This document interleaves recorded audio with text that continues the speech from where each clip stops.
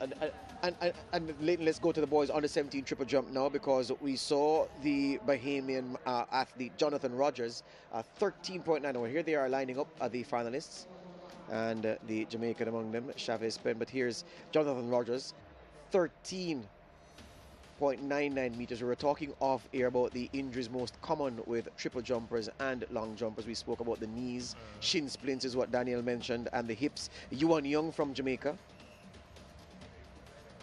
his best leap, 14.32 meters, good enough for silver.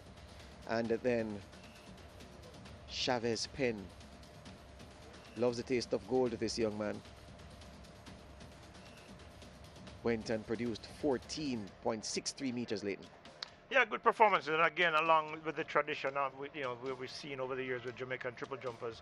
Of course, Jaden Hibbert, who is still to compete in the under 20, we're expecting great things from again. In fact, with some already, sorry, he won that competition in 16.68.